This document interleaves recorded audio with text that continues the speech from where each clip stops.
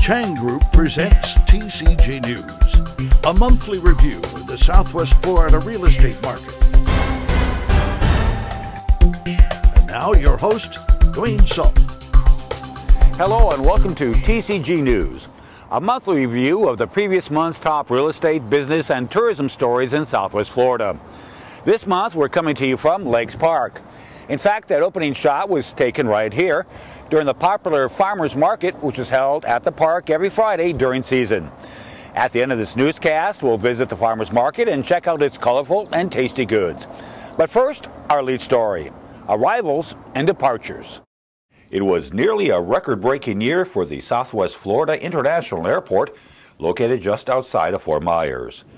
According to the Lee County Port Authority, a total of 7,971,000 passengers used the airport in 2014. That's just shy of the record of 8,050,000 passengers recorded in 2007. Officials believe if it wasn't for the polar vortex, which shut down airports throughout the Midwest and Northeast for more than a week in December, the passenger total would have been even higher. With that said, despite all the flight cancellations into Southwest Florida because of the weather up north, the international airport still set a record for December, with 765,288 passengers arriving and departing through Fort Myers. That's a 4% jump from December of 2013. There are many reasons the passenger count at the Southwest Florida International Airport nearly set a record last year. One of them just might be the Fort Myers area was recently ranked one of the top 10 winter destinations in the country. That accolade comes from the American Society of Travel Agents. Fort Myers is in great company since the other top 10 winter destinations included such cities as Orlando, Las Vegas, Honolulu, and San Diego, to name just a few. Travel Pulse, which covers the travel industry news, offered some reasons Fort Myers made the list, including having the most beautiful beaches in the world. And who could argue with that? One of the tallest buildings in downtown Fort Myers is about to get a new lease on life. That's because the former Amtel Marina Hotel, which has been vacant for about 7 years, is being purchased by a developer who has plans for the 24-story Coral Pink Tower, which overlooks the Caloosahatchee River. The selling price of the old hotel was $13.5 million, and the developer plans to spend another $55 million on renovations. According to media reports, the 416-room hotel will be transformed into a 55 and older independent rental community with 322 studio, 1- and 2-bedroom apartments. The residential tower will also offer informal and formal indoor dining for residents, outdoor dining, and swimming pools. The renovation on the building, which was originally opened in 1986, is expected to take about 15 months to complete. The data company RealtyTrack released a study that indicated Southwest Florida is being inundated with boomerang buyers. Boomerang buyers are homeowners that lost a home to foreclosure, thus ruining their credit, but are now starting to re-enter the home buying market due to the passage of time. According to RealtyTrack, the Cape Coral-Fort Myers area is number 2 in the country for boomerang buyers. The company is predicting that between now and 2022, boomerangs will represent 21.4% of the real estate market, or in other words, more than 79,000 home buyers. That's second only to Las Vegas, where RealtyTrack is predicting boomerangs will represent 26.3% of the real estate market. RealtyTrack also released its annual foreclosure numbers in January. Here's how 2 markets in Southwest Florida fared. For the Cape Coral-Fort Myers metropolitan area, 1.72% of all homes were in foreclosure in 2014. That's way down from the 11.87% recorded in 2009, which was the worst year for foreclosures in Southwest Florida. For the Naples-Marco Island metro area, 1.06% of all homes fell into foreclosure in 2014. That compares to 6.38% in 2009. Nationally, less than 1% of all housing units had foreclosure filings last year. The number of foreclosure lawsuits filed in Lee County fell dramatically in January. According to the Southwest Florida Real Estate Investment Association, as reported in the news press, there are 110 foreclosure lawsuits filed in Lee County in January. That compares to 164 lawsuits in December and 136 in November. The number of multifamily home permits pulled in Lee County skyrocketed in January. The actual number of permits pulled was 358. You can compare that to December, when only 38 multifamily home permits were pulled by developers and builders. Last month, we asked Jacqueline Chang, the founder and owner of the Chang Group, a Fort Myers-based real estate investment firm, to summarize her thoughts on the 2014 real estate market. During that conversation, she also commented on why some of the rental market should consider home ownership. It is a really great time to buy. And given what we've been through, the big recession, everyone's hit by bankruptcy, prior foreclosures, loss of jobs, credit issues, it all contributes to the lower homeownership rates that we've been seeing in the last couple of years. Given the interest rates are so deliciously low, and prices are relatively low and are not looking to go up more than a few percent in the next year. People thought it would go up 5% interest rates, and it's still in the 3s and 4s. So it's a great time to buy, but who knows? You've got to really do some digging to see if people are going to be able to qualify. And dropping the down payment requirement from 5% to 3% would actually give more potential homeowners that leg up that they need to get into the homeownership market. That was Jacqueline Chang, the founder and owner of the Chang Group. Well, one Southwest Florida city is in the running to be named the coolest small town in America.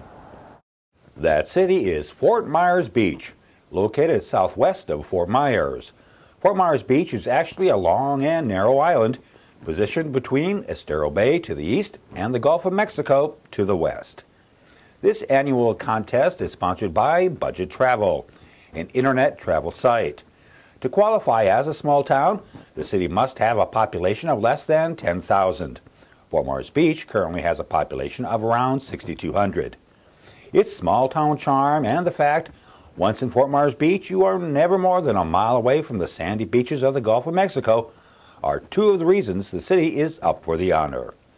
Another is the wide array of local and fresh seafood that is served daily at restaurants from the north end to the south end.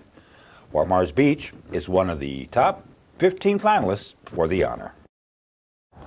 Every month we tour a for-sale home in Southwest Florida. This month we're touring a recently renovated 3-bedroom, 2-bath plan in one of our area's most sought-after cities. That city is Cape Coral, also known as the Waterfront Wonderland, due to the number of canals within the city and the bodies of water surrounding it. This 3-bedroom, 2-bath home, with a canal view, has 1,526 square feet under air and 2,401 total square feet. An exterior archway greets you as you walk down the 17-foot-long covered entry before reaching the front door. As you step inside, the tiled living room comes into view. It measures 14 by 13 feet, has 3 sets of windows that overlook the front yard, and a cathedral ceiling that measures 11.5 feet at its peak. On the opposite side of the living room is the 12 by 10 foot tiled dining area with decorative light already in place. The sliding glass doors in the dining area lead out to a 33-foot-long screened enclosed lanai. Returning inside, the 16-foot-long kitchen has many highlights, including a 5.5-foot-long breakfast bar, a double bowl sink below a pass-through window, 12 cabinets and 4 pull-out drawers, a 7 by 4 foot breakfast nook, a dishwasher to the left of the sink, and a food pantry. Between the living and dining areas is the entrance to the master suite. The master bedroom measures 14 by 12 feet, has a ceiling fan and light, and a set of sliding glass doors that lead out to the screen enclosed lanai. As for the closet, well, it's 12 feet long, And two highlights of the master bath are the private water closet and a skylight above the shower. Near the kitchen, a 16-foot long hallway leads to the two carpeted guest bedrooms and bath. The first bedroom measures 13.5 by 10.5 feet. The second bedroom measures 10 by 11 feet. The guest bath is also located in this area. For our final stop on this video tour, we're heading back to the backyard to take in the canal view. Just imagine sitting on a bench near this big shady tree as you watch your neighbors launch their boats for the Caloosahatchee River or the Gulf of Mexico. Every month we visit an attraction in Southwest Florida, a park or an event that reflects the Sunshine State lifestyle. This month we're heading to the Farmers Market, a fun seasonal event which attracts large crowds right here in Lakes Park.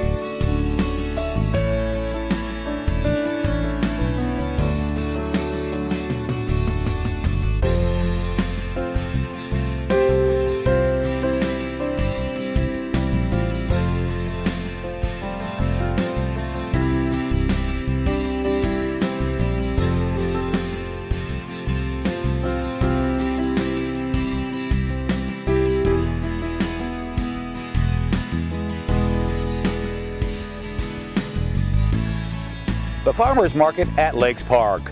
On one end is the aroma of hickory smoked barbecue. On the other end, the aroma of fresh cut flowers. And in the middle, pure Americana.